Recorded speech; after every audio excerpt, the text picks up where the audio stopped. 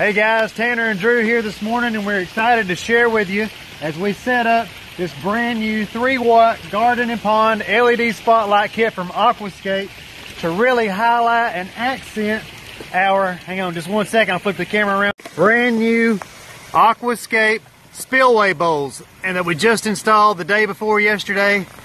Check it out. Drew's been over there tweaking on them a little bit this morning. And I want you to look at how nice, if I can capture it in the shot, that water is coming out of that bottom overflow bowl, excuse me. Overspill bowl, excuse me. God, I can't even talk this morning. Look at that. And then you can see the rocks real good this morning because the sun hasn't come out so bright yet. Check out the lichens behind this one bowl. I'm gonna step around the back over here. I'm gonna just kind of squat down and show you so you can kind of see the backdrop of it. So when you're looking over that bowl, there's going to be, and that's a red Japanese maple right there. So you're going to have a nice red backdrop right there. And then you've got this huge boulder. That boulder and that rock right there weigh 2,990 pounds, I believe. And look at all the lichens already growing all over that boulder right there. That is the main reason that I went with that boulder. So look at these spillway bowls, guys, up close.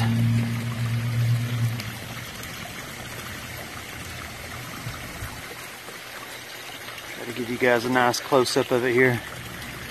And now Drew's getting ready to light all this up.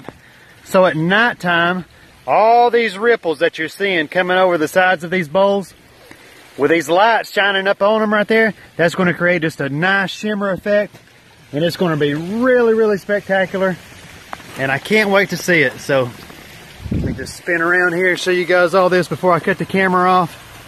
It's coming to life more and more every day, guys. I'll do you guys all a quick pan shot.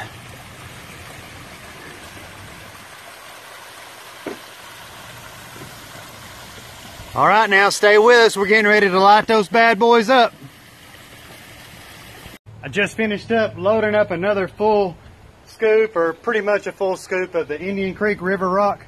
We've used a little over half of that brand new full pallet that I purchased the day before yesterday. And I'm getting ready to take it back over here at the job, right over here at the project. And I want to show you guys how easy it is just driving one of these machines. And just a few months ago, whenever I first looked into buying one of these, I was so intimidated by it. And I probably still should be, because this thing would kill you in a second. But check it out. If you can play an old Nintendo with old joystick controller, dude, you can play this. Or better yet, drive it, I should say. So whenever you turn the key on, you got to wait for these lights to kick off.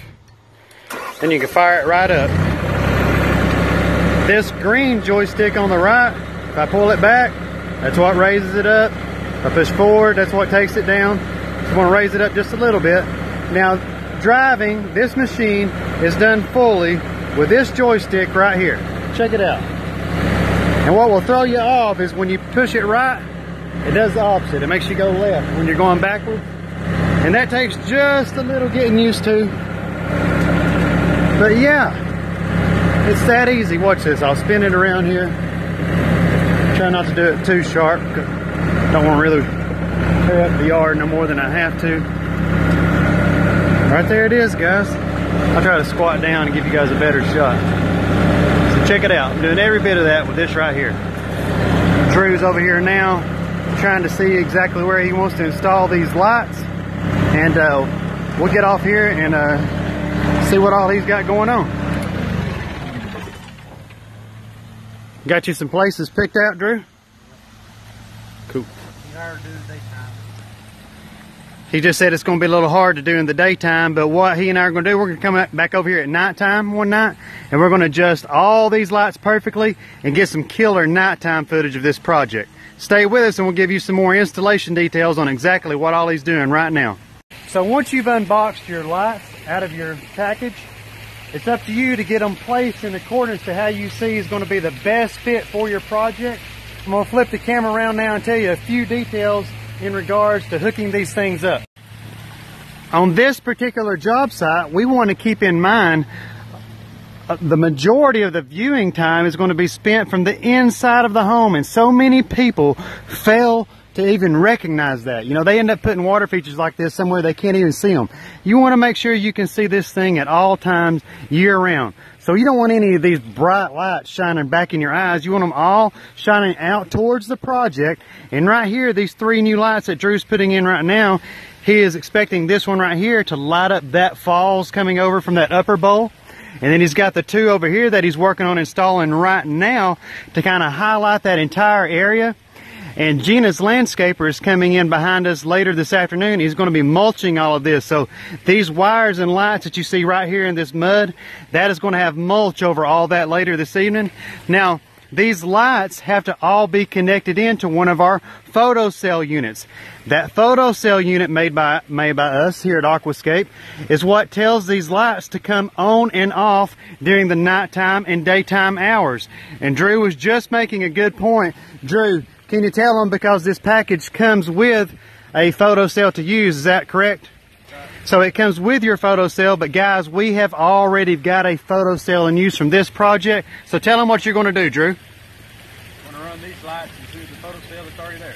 Awesome. So we're not actually going to end up having to use the photocell that came with the light kit. We're going to go ahead and tie it into the open outlet ends right here that we got already ran for this project's lighting needs here. So stay with us. He's getting ready to connect those lights to the photocell unit now. So guys, each one of the new spotlights here, on the other end of it, you're going to see this right here. What these are going to connect into are going to be our splitters. And we've got splitters ran from over there coming over here to this splitters. We've currently got 5 open sections here for these to go into. So you see these 3? I'm going to go ahead and twist one off to show them, Drew. They twist off just like the cap on a bottle. And then whenever you insert them into here and you screw that cap back on, that is what is going to create our watertight seal. So any of our splitters can be, if you want to go ahead and show them, Drew, I'll hold the camera. Go ahead and show them how that connects in there and creates a watertight seal so that these splitters can be fully submerged into water. So he's just simply pressing that into place. Now you see that cap? That's the lid. He's screwing it back down. And as you don't want to use tools, guys, because you can easily break those. Just snug it down as tight as you can with your fingers. And now that connection is waterproof and ready for action. Okay, Drew, tell us a little bit about what's going on right now here at the end. About to plug the last set of lights into the splitter to the main photocell, and that's going to be it. They all want to work together. So all that's left to do once your final connection has been made is simply plug the power outlet, plug the power cord into the outlet itself, and then just sit back, wait for it to start getting dark, and let our Aquascape photocell turn on the lights for you. And once again, like we've already stated, we will come back and return to adjust these lights in any way they need fit so that this job is in accordance to everything else we do. Perfect. And I'm going to show you guys a close-up real quick of all the excess wiring that is left over. We're getting ready to hide that now.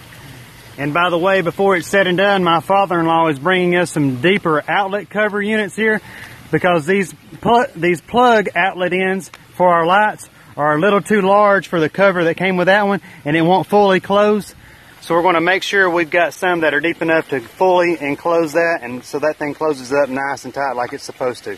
So stay with us here, and I'll show you guys the after shot whenever he finishes up hiding those wires. So check it out, guys. We just finished putting some more of those Indian Creek River rocks around that bunch of wires there.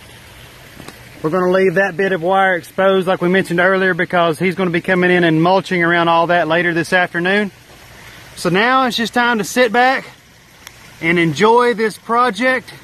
I'll try to get you guys some killer shots of some different angles here. And I'm speaking of Drew. Look how pretty he is from that side. His right side is prettier than his left. Smile. Show him that smile on that right side. See that mustache he's got? Check it out, guys. Look at the rocks. Look at the lichens. Look at the Japanese maples coming in the background. Wow. Our spillway bowls really set this corner of this pond up.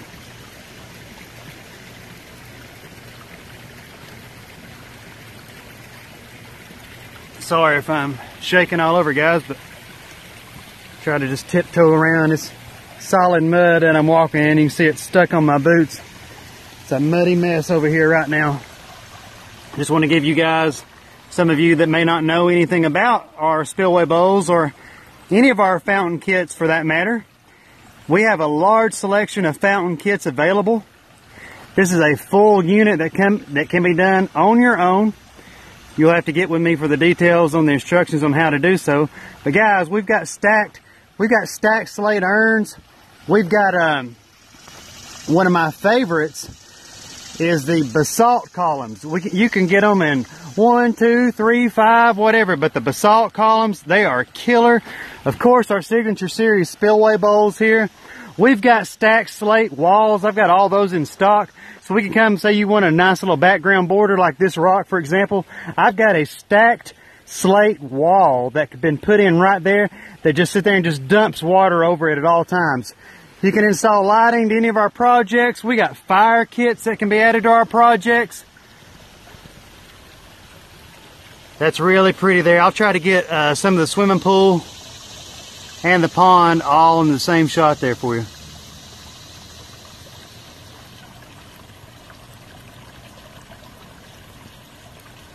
For those of you that may be viewing for the first time, my name is Tanner Flowers. That fella right over there is one of my best friends since high school, Mr. Drew Burt. He said we've torn up a lot of stuff together over the years, and that is the absolute truth for sure. Hope you guys are noticing the attention to detail and the craftsmanship that he and I put into each and every one of our projects. Check it out, guys.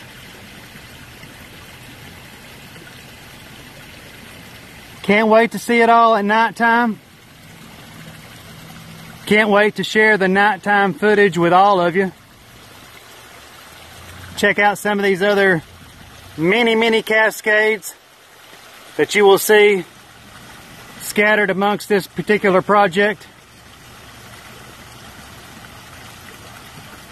For any of you viewing right now that would like to see the project happen as it happened, literally from the beginning to end, subscribe to my YouTube channel at youtube.com/Tanner Flowers, or visit us on Facebook at facebook.com/Tanner Flowers Music, and you'll be able to see every single one of these videos and watch this right here go from a slope bank of grass into what you're seeing right now. And I'm just making my way over here to this side to kind of show you another shot of those spillway bowls in action from this opposite corner of the pond here. Sorry, I didn't mean it, but right here in front of me is the steps leading down into the pond.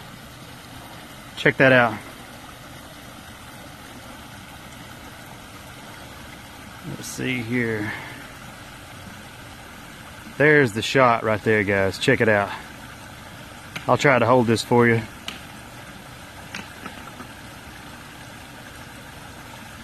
I wish you guys could hear it in person,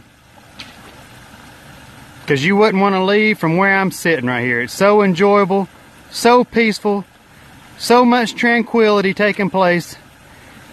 And if anyone could use the peace and tranquility, it's my friend Gina. As mentioned in a previous video, this has been a memorial project.